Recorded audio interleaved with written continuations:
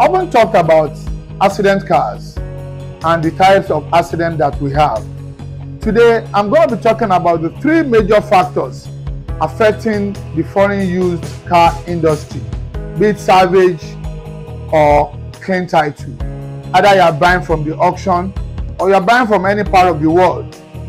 Number one is the auction process, and number two is the foreign exchange gap.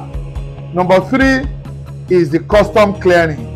As a matter of fact, that is the major thing affecting all car dealers, car users in Nigeria. Let me start with the custom clearing. How can we buy a car from the United States at the rate of 1.5 million naira using the auction, or 2 million naira using the auction, even with the crazy exchange rate? And Nigeria Customs Service want us to do the clearing for 1.8, 1.7 million, some 2.5 million. What sense does that make when you have a car at the auction at the rate of 1 million or 1.5 million naira, but you'll be clearing from your own government with 1.7 and 1.8 million naira? This is exorbitant, and it doesn't make any sense, because the effect will still be on the buyers, will still be on the society. I'm going to be appealing to the incoming government. Please, Baba, we dey beg you, the custom clearing is not reasonable and it is killing our business. I beg. The clearing we used to do with this Sienna used to be 550 or 560,000 naira, while we were still complaining.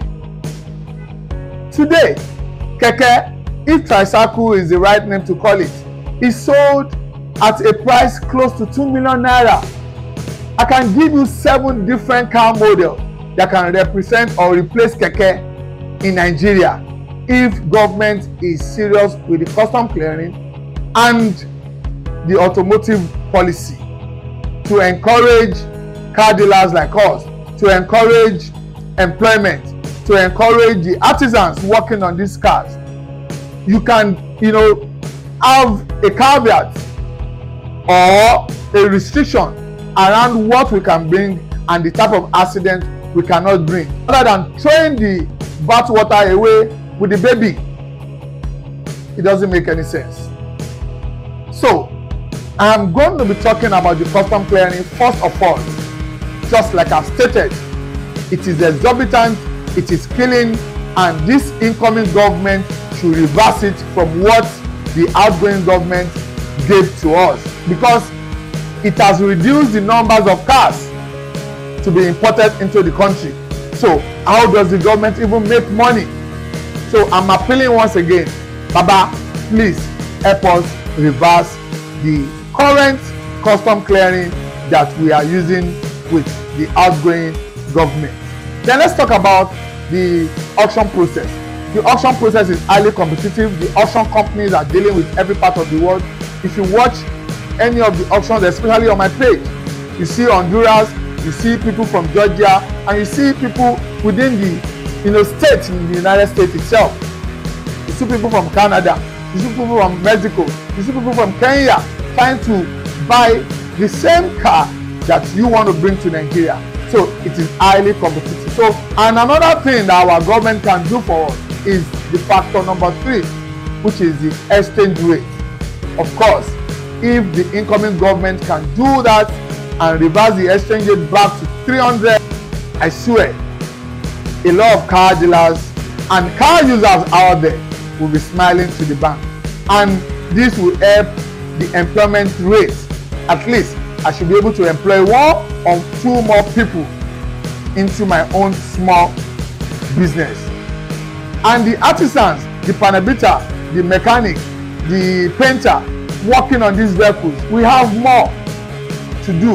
If the government can give us a reasonable automotive industry policy, a reasonable custom duty, I can tell you that we are going to be selling Toyota Camry 1998 1999, 2000, 2001 model, Corolla 2003, 2004 model at a price very close to that of Keke. These cars are still running in America, and these are American specs.